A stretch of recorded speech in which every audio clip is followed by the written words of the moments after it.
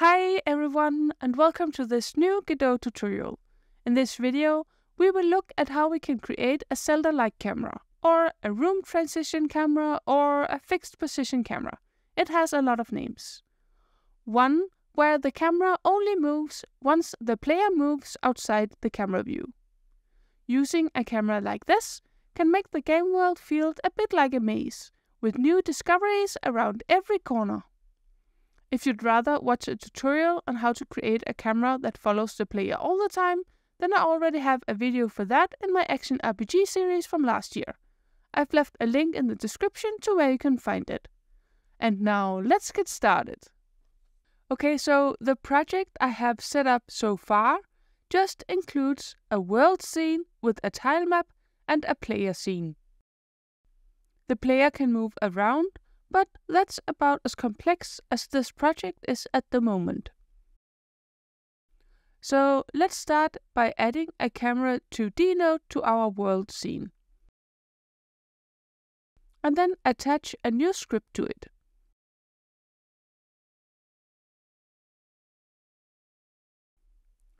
We need to access two things before we can do anything else. First, we need an exported reference to the player. And then we also need a variable that stores the size of the camera. We can set the size using the getViewportRect function and then getting the size of the returned rect.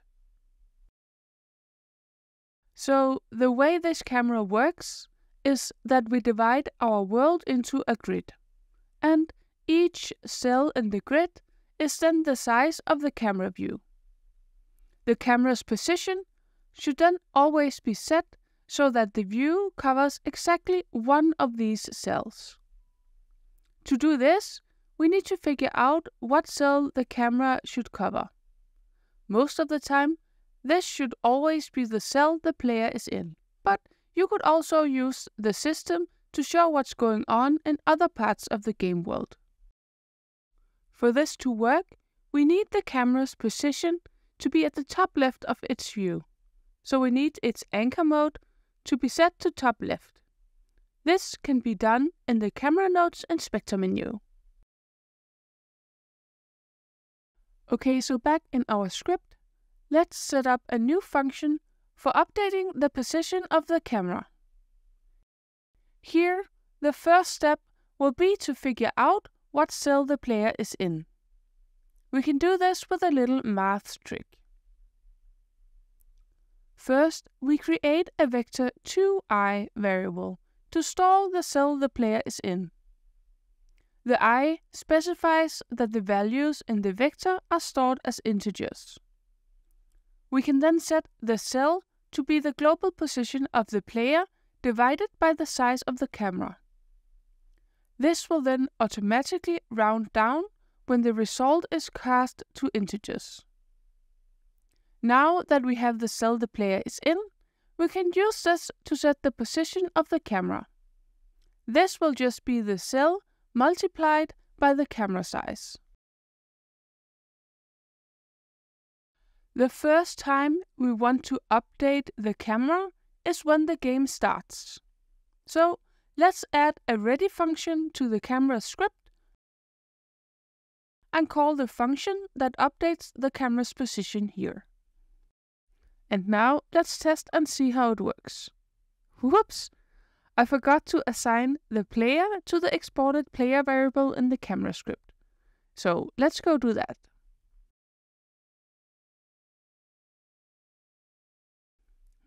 And okay, I can see that our usage of the vector 2i is also causing problems at the moment.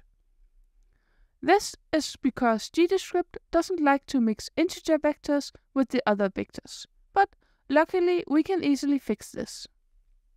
First, I specify that the size variable should also be an integer vector. And then, when we calculate the current cell, we need to cast the player's position to a vector 2i, so we can divide it by the size.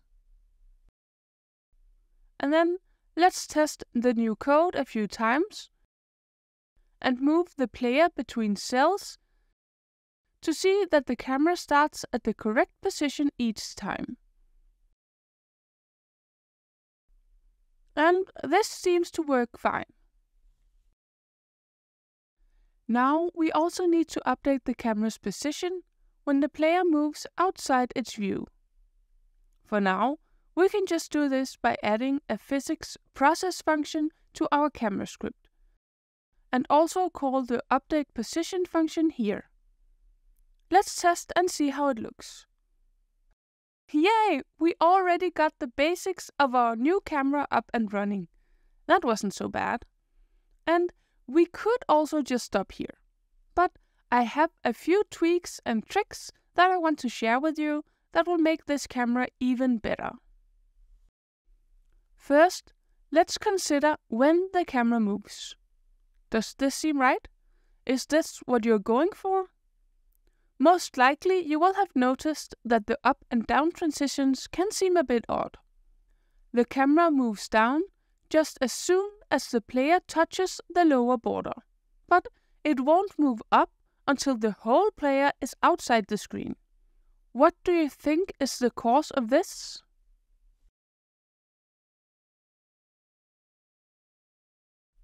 Well, if we look at our player scene, we can see that the player isn't centered around its origin position. Instead, it's standing on top of it. This is so Y sorting works correctly. But this also means that the position of the player isn't at its center or one of the corners.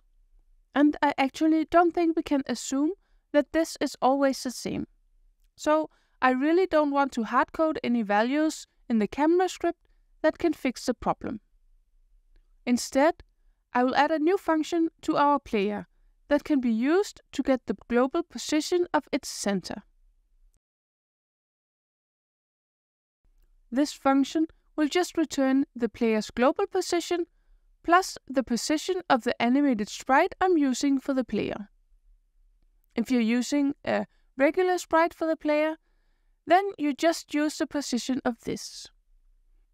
Note that this isn't the global position of the sprite. This is a position relative to its parent's position. Now let's use this new function in our camera script. Instead of using the player's global position to find the grid cell the camera should show, we now call our new function on the player and use its center position. Let's test again and see how it looks.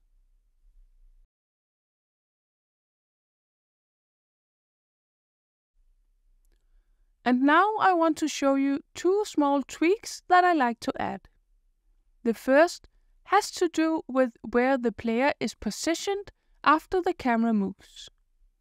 Do we want the player to be standing half inside the new grid cell? Or do you want it to be properly positioned in the new cell that is shown? I like to push the player a bit, so I'm sure it's completely within the new cell. To do this, I add yet another function to my player script and call it clamp to limits. This function should have two input variables. One is a limit position and the other is a limit size.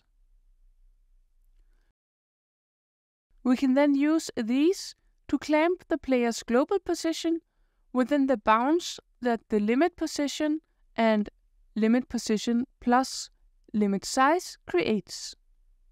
But the player also has its own size we have to account for.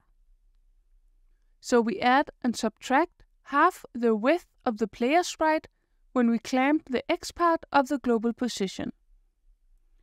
And we just add the height of the sprite to the lower limit when we clamp the Y part of the global position.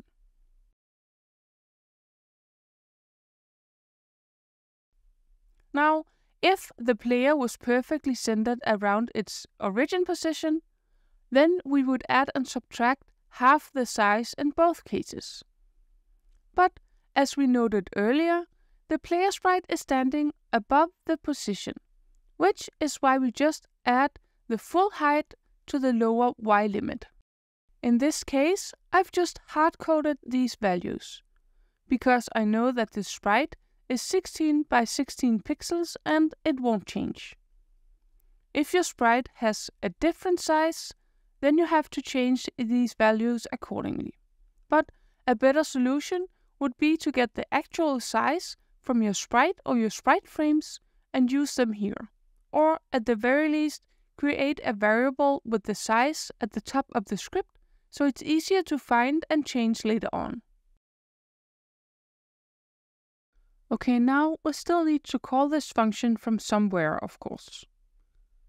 Let's first try to just call it from the physics process function right after we update the position.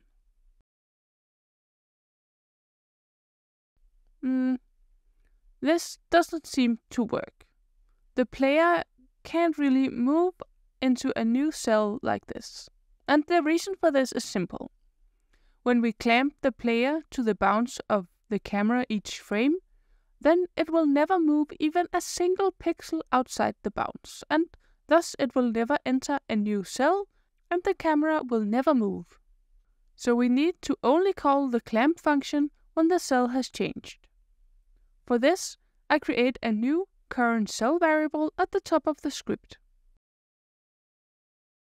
And then this is the variable we set in the update position function.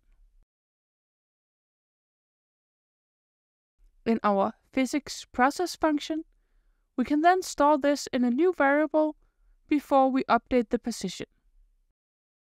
And then compare this to the new current cell afterwards. We will then only clamp the player if the cell has changed. Now let's test again and see how it works. The player should now be nicely placed in the new cell whenever the camera moves. I hope you liked this first little tweak. The second one has, once again, to do with when the camera moves.